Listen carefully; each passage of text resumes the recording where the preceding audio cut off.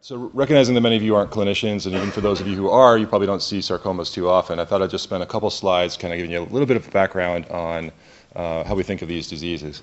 So sarcomas are actually a family of over 50 different tumors of a mesenchymal origin, so connective tissue. So if you think of bone, cartilage, fat, muscle, when these things turn into cancers, they're called sarcomas. And there's a few different ways you can kind of parse these out to organize them. Some are based on histology, like how do they look, what cells do they look like most closely, what's their cell of origin. Others have specific mutations that are of an unclear cell of origin, but very distinct translocations or mutations in the case of GIST. So probably the most well characterized of those would be something like a Ewing sarcoma. So we don't know the cell of origin of Ewing sarcoma, but nearly all of them have translocation between two genes, EWS and FLI1. So it gets pretty complicated pretty quickly, and to help organize these, we have this WHO classification book. This is like a 200 to 300 page book, and if you kind of go through, it gets very complicated very quickly. So just taking, for example, all fat-derived tumors, we have benign, intermediate, and malignant, and even within these, we have different histologies. And then we can look at bone and cartilage, nerve sheath tumors, myofibroblastic tumors, vascular tumors, tumors of uncertain differentiation. And very quickly, you can see how complex this gets. And I'll tell you right now, the biology between all of these diseases, you know this just from seeing what I've shown you, is different for all these different diseases. So it's not surprising when I tell you in a few slides that targeted therapy has really failed for us so far, outside of GIST and a few other histologies, because you know that the biology is different between, say, an osteosarcoma, liposarcoma, and GIST or Ewing's. So our current clinical management has really been stuck in the same place for like 30 years. So we still do surgery for localized disease, and then for particular patients with high-grade tumors, we will often incorporate some combination of radiation and chemotherapy. For those patients who have metastatic disease, their survival is really poor. For example, for soft tissue sarcomas, the average survival in the metastatic setting is only 12 months. We're still using adriamycin. It's our best drug, believe it or not. And our response rates to chemotherapy is quite low. So, and I already told you about targeted therapy. So clearly we can do better. And I think what we're going to see, as we move forward in the next 10 years or so, we're starting to really look at subtypes of sarcomas rather than trying to lump all sarcomas together and say what happens when we treat these with mTOR inhibitors or something like that. We're really looking at specific different diseases. And it makes it very challenging from a drug development standpoint and a clinical trial standpoint, where you have a very rare disease. There may be 200 cases a year in the United States. How do you develop a drug for that disease? So just something to kind of think about a little bit. So let's just take a minute to talk about synovial sarcoma. This represents about 10% of our soft tissue sarcomas. Peak incidence is late 20s and early 30s. All of these tumors have an interesting translocation between two genes on chromosome 18 and chromosome X, SS18, SSX. And the biology of this fusion protein is just starting to be really worked out in the last few years. It's known that if you take this fusion protein, you put it into cell lines, it will be transforming, it alters transcription, but interestingly, it doesn't bind DNA. And so how does this work? So we'll talk about that in a little bit. If there's any pathologists in the audience, there's two subtypes if you care. So there's a monophasic subtype where you see these are all kind of spindled, they all kind of look the same, and then there's this biphasic kind of glandular forming synovial sarcoma. Some people think that clinically they behave differently. I don't think that's going to hold out over time. If of interest, the biphasics are always, for the most part, SSX1 and the monophasics SSX2.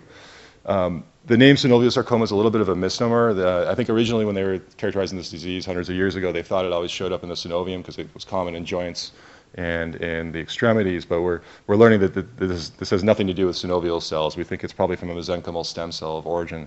And this is just an example of one of my patients I saw a couple weeks ago with a high mediastinal tumor. There's no synovium there. All right, so let's talk a little bit about some epigenetic regulators. So just kind of high-level view here. So polycomb is this group of proteins that works together to silence transcription. So there's two complexes called polycomb repressive complex 2 and polycomb repressive complex 1, and they work to kind of shut off areas of transcription. So the catalytic subunit, the methyl subunit of PRC2 is EZH2, and this very specifically hypermethylates lysine 27 on histone 3.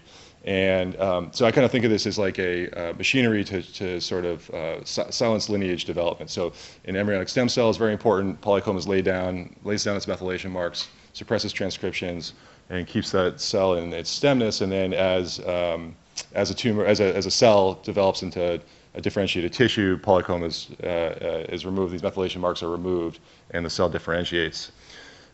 What's interesting here is that if you actually just hypermethylate lysine 27, you can transform cells in vitro, and we're learning that there's many cancers where actually EZH2, through some unknown mechanisms, is actually upregulated, overexpressed.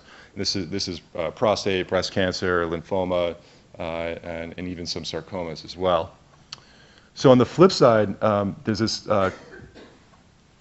antagonistic complex called switch Sniff. Sucrose non-fermenter from its yeast origins. This is one of 5 ATP-dependent chromatin remodelers, and these are really powerful regulators of transcription. They're thought to like remodel the nucleosome, reposition the chromatin, and they can actually even bind promoters. And we're learning that switch Sniff is a very powerful tumor suppressor. Probably the best example of this is from this very rare pediatric tumor called malignant rhabdoid tumor. All of these tumors actually have biallelic loss of SNF5, and that's thought to drive their tumors. And in fact, in vitro and in mouse models, if you conditionally knock out SNF5, the mice very quickly will develop cancers.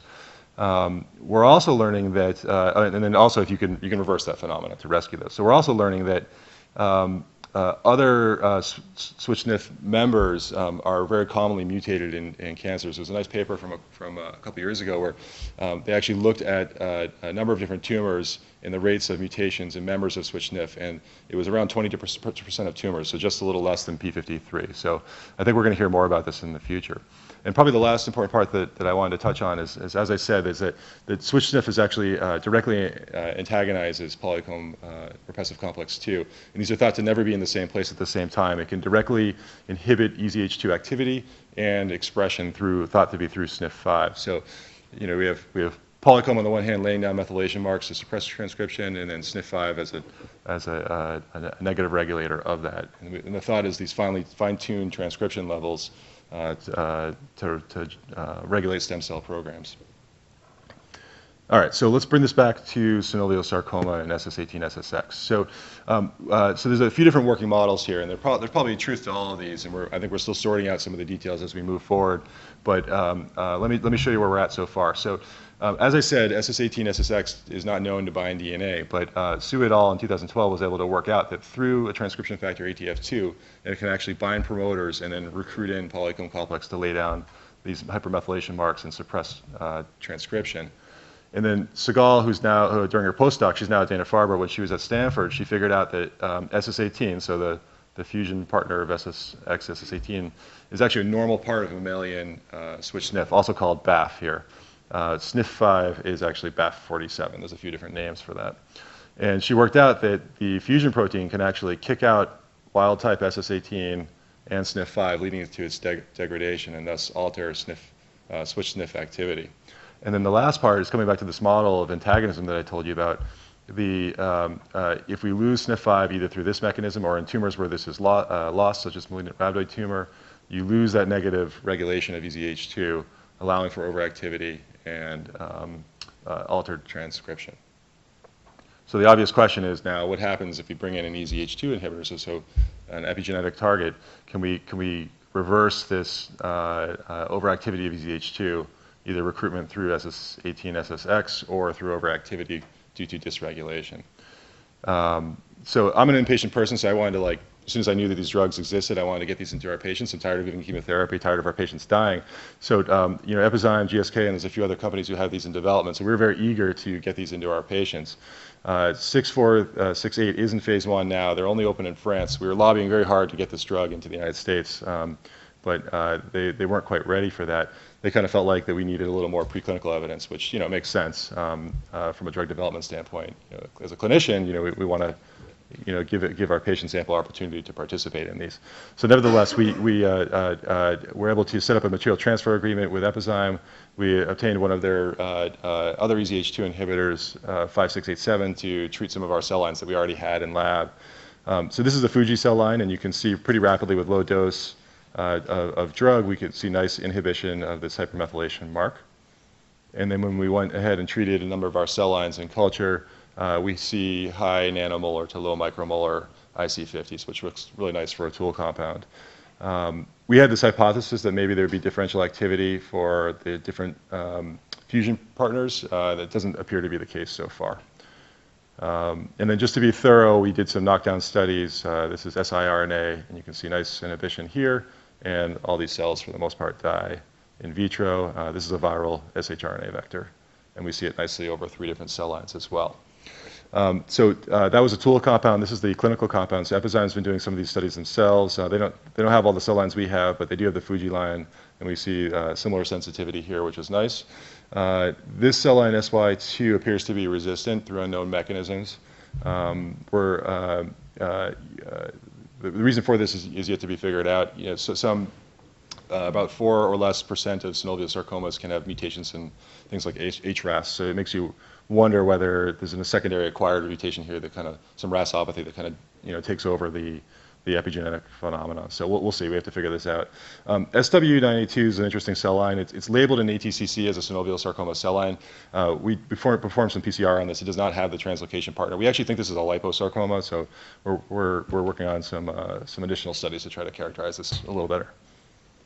All right, so moving on to some xenograft studies. As I said, still very early days, but this is the Fuji cell line. We still have to bring the other cell lines into mice, but very nicely you see here that with the drug, with or without doxorubicin, it inhibits tumor growth, and then when you take away drug, the tumors will grow.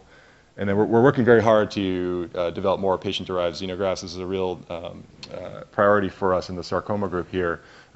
Very hard to find synovial sarcoma patients that are the right patients. So many of these patients have been treated extensively with chemotherapy. They may have complicated mets to get to. It's not a simple needle biopsy. They may have been had lesions that have been received 50.4 gray radiation beforehand. So it's like with all that radiation to try to establish a mouse model off that tumor, it's not going to happen. So stay tuned for those. But these are 2 models that Epizyme's partner ASI has been working on, and what you see here is basically just growth inhibition. So there's some slight progression, slowing of growth. So we'll see. I mean, we need to do some more studies to see if it's if it's just these 2 cell lines or if it's more active in some other lines or not. So